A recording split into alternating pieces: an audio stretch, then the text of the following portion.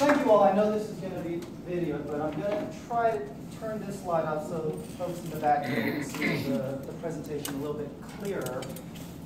Before I get started, I want to introduce a couple colleagues that I brought with me today. I brought Alan Howell, who just recently started at Southeast Psych, and he really focuses on the sort of same demographics that I do, kind of the transition from adolescence to teen to young adult, and all of the kind of fun things that come along with that for a lot of folks.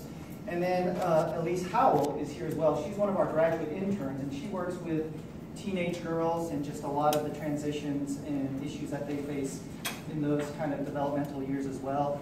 Also, because Elise is one of our graduate interns, she's able to see clients at a lower fee rate, and that sometimes is very helpful if you know anybody that can't really afford ongoing therapy, or somebody that a lot of times is kind of vacillating whether or not they think therapy is either effective or be the best way to address some problems. That is a great way to kind of step inside of that without a huge monetary investment. So, and then I wanted to make you all aware that twice a year at Southeast Psych, we host a morning conference that's free to the general public, and we try to give about a dozen free talks ranging from parenting, to social media, to body image, to ADHD, marriage enrichment, and our next one is coming up here next month on Friday, October the 21st from 9 to 12. So if that's something that you'd be interested in and fits with your schedule, we'd love for you to be there. It is we don't take registration, but it is basically a first come, first serve, I guess. That's the right way. So if there, we'll be sending out more information of the schedule, what times particular talks are happening, and if there are some that you are particularly interested in, just make note of the time. There are space limitations in each of the rooms that we do. So we're going to talk today, and I believe I gave this talk last year to the 11th grade parents, and hopefully none of you were 11th grade parents with the same kid last year. So this isn't a retread, but if it's so, I'm not going to make you raise your hand. Everyone in the room knows you, so no reason to. But what I'd like to do this morning is just kind of talk a little bit about some of the things we know about growing up in this generation and time frame. We're obviously not going to cover everything. I want this to be very interactive, so I welcome questions both throughout the presentation as well as at the end. And hopefully I'll get you all out of here when you need to get out of here. And if you all start to leave, then that'll be my cue that it's time to go. So the question becomes, why do we talk about this? And if you think back to when you were growing up, a lot of our culture focused more on particular markers that signify transitions and growing up. You turn 16, you get your driver's license. That was just the automatic assumption. You turn 18, you graduate, you can vote, you can be sent off to war, you either went to college or you went and got a job. And in a lot of ways, when you turned 18, in the eyes of all of society and in your community, you were viewed as an adult. It's really changed a lot since maybe you and I found ourselves in that period of time. And what we've started to recognize more and more is that it's not so much age that really signifies growing up and reaching into adulthood, it's more about stage. Regardless of how our teens think. Our teens think, I'm 16, I'm not a kid anymore. I'm 18, I'm not a kid anymore. And that's true, they're not. But we also know they're not an adult either. And in a lot of ways, you're not an adult in the manner in which you make decisions, or the ability to think critically about the domino effect of some of the larger decisions that you're facing. And so we're recognizing more and more kids need guidance to jump from stage to stage. And we've known that for years about developmentally in terms of hormonal changes, right? Kids in puberty at different times when you see a class of 6th or 7th graders, and one looks like they should be in 10th grade and they're already shaking, and another kid, you're afraid that if they play kickball on the playground, they're going to get pummeled. And so we've always known that developmental markers are uneven for kids the same age, but we're also seeing it now in terms of decision making, kind of emotional regulation, their ability to manage life in a lot of ways. And now, there's going to be some things that might be a little bit eye-opening today, but I want to first just sort of pause and step back and just recognize that For most young adults, they're going to come out of this stage and they're going to be typical, normal young adults. Everyone in some way, shape, or form is probably going to take their lumps here and there. And it's going to be uneven, and we can't anticipate the road that they're going to take. But for most of our kids, they're going to become normal, healthy young adults. So we can take a deep breath, even if some of the stuff we hear in this today is a little bit sobering, or there are some things that start to strike a chord and say, that's my kid. What do I do? Because even as we talk about independence, autonomy, decision-making, what oftentimes floats by us pretty quickly is that every day your kid has dozens and dozens of opportunities to make the wrong choice, to make a poor choice, and they're making good choices. And it's very difficult and challenging in the busyness of our lives and the lives of our kids to pause, to recognize that from them, as well as to affirm and validate that. You're making great choices. Usually we remember and we communicate more when they make poor choices or when there is a problem. And so even as we go through this, just remind ourselves, is it easier for me to recognize the fear and what's wrong and what's problematic? Or can I easily access all that my kid is doing right, all the good choices that they've made, all the ways that even in the past, if they've made poor choices, have they learned from it? Because we want to be able to recognize that. So, I want you guys to be thinking about, especially if you're 11th grade parents, and we just had, before I came up, all this conversation about college and all these next markers, and it's really easy come junior year to start thinking about the next 2, next 3, next 5, next 10 years. And I want us to slow down and say, what do you want for your 11th grade kid for this year? Or for this first semester? So we don't get so caught up in the rest of their life that we miss that really it's what's happening today and tomorrow, and that's really where they have the most capacity to influence and chart their course. And so, what do you want for your kid this year? What do you want from them this semester? And we're going to start thinking about some things and maybe some practical ways to start populating that question with some answers. Now, I mentioned a moment ago about kind of how things are probably different between when we grew up and when your kids now. And I want to read you a few things just to kind of be a little bit of a reminder of how much things have changed since you and I were probably teenagers or in high school. Has anyone ever heard of the Beloit list? Okay. So there's a college called Beloit College, and every year for incoming freshmen, they gather up some markers that signifies kind of what they are and what they're not privy to based upon when they were born and how much has happened during their life. So this is the latest list for this incoming freshman class, which they estimate was born in about 1998, which means if your kid is in 11th grade, chances are they're born in 99, 2000, right around the turn of the century. So all of these are going to apply to them even much more. So listen to this, because this is the world that your children have lived in. There has always been a digital swap meet called eBay. Never known life without that. The Sandy Hook tragedy is their Columbine. The United States has always been at war in their life. They disagree with their parents as to which was the first Star Wars movie. They have no memory of Bob Dole promoting Viagra.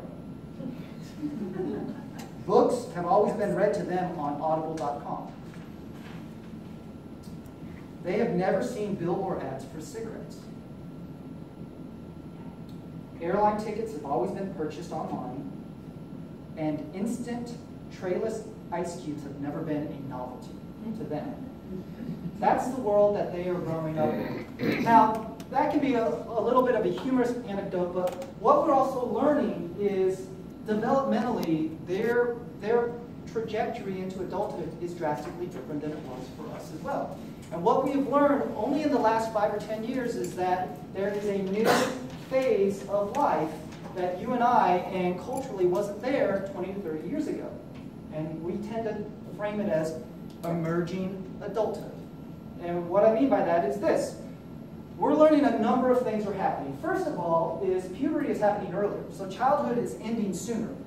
In the 1850s, believe it or not, puberty, the onset of sexual hormones in girls was at age 16. And for boys, it was at age 17. And so that's why they had the most effective sex education back in the 1850s. Oh, you're starting to have sexual feelings? Get married. And, and that was their sex education. But even 30 years ago, in the 80s, puberty was happening 18 months later than it is now. Now, on average, girls start puberty at age 10 and a half, and boys around 11 and 11 and a half. And what that means is not just in terms of sexual hormones, but emotional dysregulation, impulsivity control, pushing back on terms of authority and developing a sense of themselves is happening earlier. So hooray, you guys may have experienced this yourself. The fun childhood years ended a little bit earlier than I was ready for. But then we're also seeing, guess what? Adulthood is happening later. So even though childhood is happening sooner, there's all this extra time now where they are no longer a kid, but they are not fully functioning adults, oftentimes in their own family, in their own community, and society at large. And so we're seeing all of the markers of adulthood are happening later. When you think about adulthood, historically, what have been some of those markers and signifiers that you're an adult? Marriage. Jobs, marriage. Living independently. Living independently. Children. Children. Absolutely. Guess what? All of those are happening later. Every single one of those. This generation is getting married later. In the 70s, it was age 21 for women, age 23 for men. Now it's age 25, 26 for women, and 27 to 28 for men. So marriage is happening later. Having kids is happening later. Having the number of kids is decreased as well. Financial independence is happening a lot later. And in a lot of ways, your kids can do everything, quote unquote, right. Everything that they've been told to do, graduate college, get a job, and they still can't find a career that they can earn a livable income on. For a number of reasons. For a number of reasons. In fact, the number one marker for financial or for adulthood in the eyes of young adults is I'm financially independent. That's when they believe I've reached adulthood. And that's happening right at the late 20s, early 30s, when kids are financially independent. So I work mostly with young adult guys, and the median income for males between age 18 and 34 is $10,400. 50% of 25-year-olds are either living in their parents' basement or in their childhood room. So 50%. So we're seeing a generation that is not stepping into adulthood like it used to. In my family, I was the youngest. We were allowed, after we graduated, to have the summer at home for free, and then come fall, if we were living at home, we had to pay rent. Just the way that it was. So when does somebody become an adult? We have them ending childhood earlier, entering adulthood later, and you have all this extra space where your kids and parents are kind of confused. What do we do with all this extra time? Because they're not a kid and they're not an adult. So what are we seeing? Well, we're seeing a lot of things. And I love this generation, but we have some problems with this generation and how they perceive themselves. Rates of narcissism and the self-inflated sense of self is at a 50-year high. So they believe that they are better leaders, they're more informed than every generation before them.